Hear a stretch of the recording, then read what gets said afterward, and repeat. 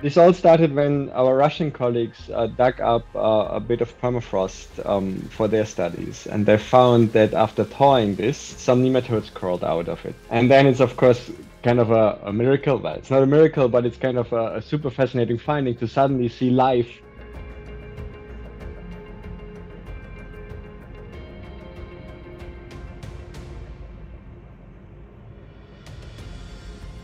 They build this sugar, which somehow helps them protect their DNA and proteins while they are in this resting stage.